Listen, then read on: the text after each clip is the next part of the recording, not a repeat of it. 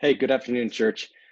Thanks for being a part of our weekly devotions. I apologize. This is actually a day late. We've been trying to put these out on Wednesday, and yesterday I completely spaced it out. So I hope that this connects with you. I've been thinking about this prayer a lot lately called the Serenity Prayer, and wanted to share it again with you. I've used it in messages before, but I find myself coming back to it as a prayer and as a meditation, and to sort out with the Lord things that are going on in my own heart.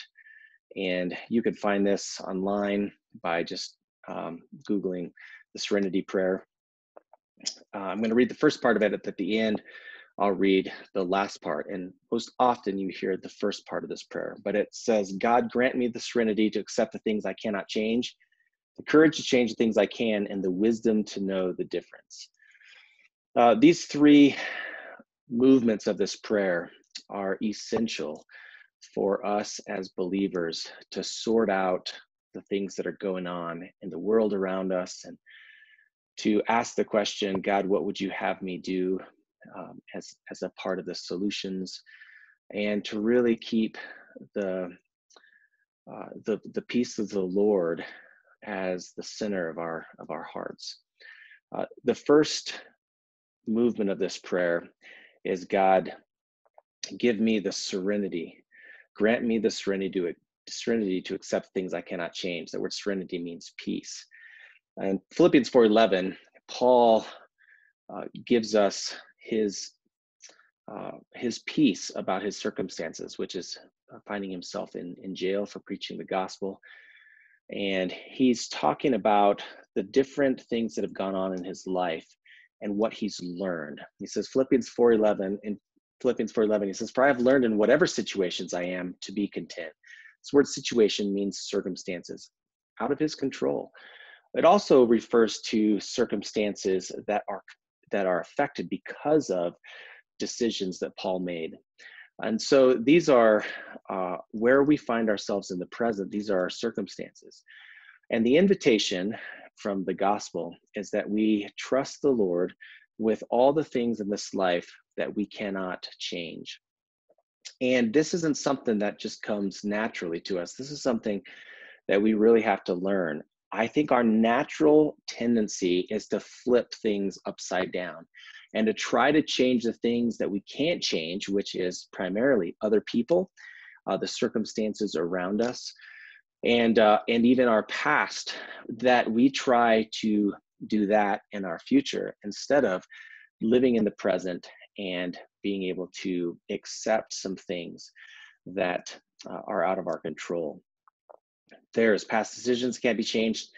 There's a lot of this personalities in our families and the situations in our families that we cannot change. There's just a lot that the sooner we accept the people in our lives and the circumstances in our lives and look at them realistically and turn them over to God, the more we can have the energy from the Lord to do the things he's calling us to do and asking us to do. That leads us to the second motion, the second part of this prayer, motion of this prayer, which is the courage to change. Paul goes on to say in verse 13, Philippians 4:13, I can do all things through him who strengthens me.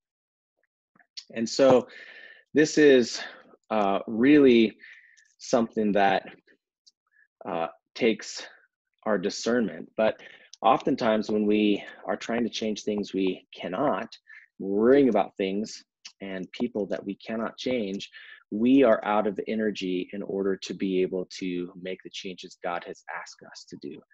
And we find ourselves in a victim role, a victim mentality, wishing our circumstances were different, but not doing anything to change what's going on in our own hearts and our own habits and our own hangups and in our lives.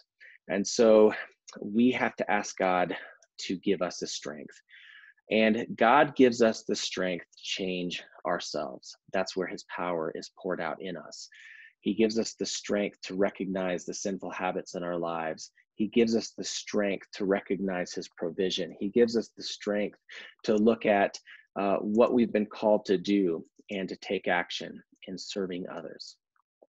And so we need that power, and we need courage. At the bottom of most of our fears, most of our worries, most of our anxiousness, most of our depression and discouragement, most of our addictions is fear and resentment.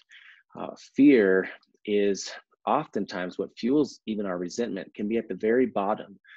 And the scriptures tell us that perfect love drives out fear. And fear is our natural heart's posture towards the world, is trying to protect instead of being curious about what God's doing and leaning into his spirit about what he wants to do in and through us.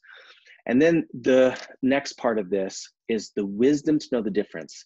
James tells us that if we lack wisdom, that we need to ask God, and that God gives wisdom to his people, those who ask abundantly. And it's a gift that God gives us. And we need to know the wisdom between the things we can change and the things we can't change. We also need to know God's timing. Sometimes it's not the right timing in our life to tackle a certain situation. And it's time for us to wait and watch what God's doing. Other times God says it's time to move.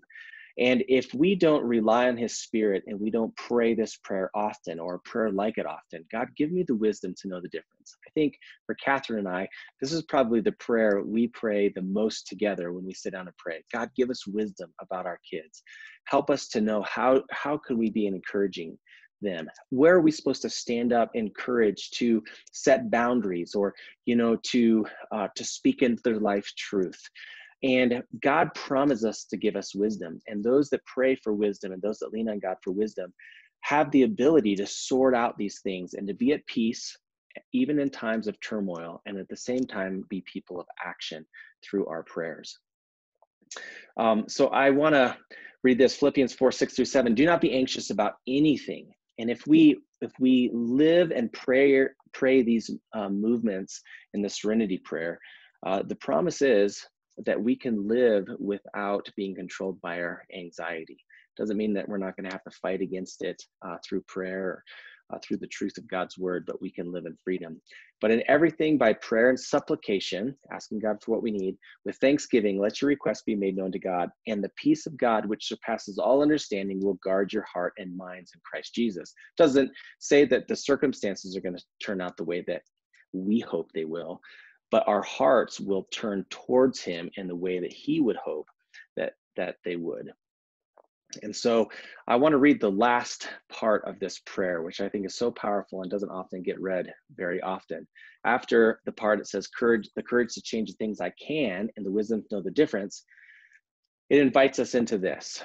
God, help me to live one day at a time, enjoying one moment at a time, accepting hardship as the pathway to peace, taking, as he did, the sinful world as it is, not as I would have it, trusting that he will make all things right if I surrender to his will, that I may be reasonably happy in this life and supremely happy with him forever in the next. Amen.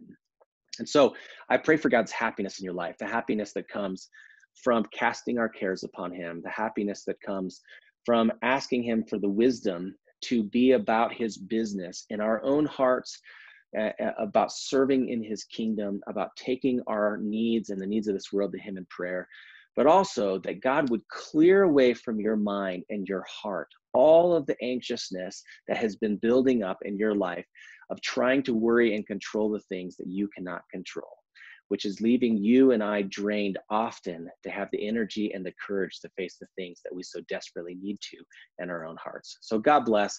Have a great rest of your week. I'm excited, hopefully, to see you Sunday. If you're out and about, you're feeling comfortable being around some people, our outdoor services are a great place to reconnect and to worship.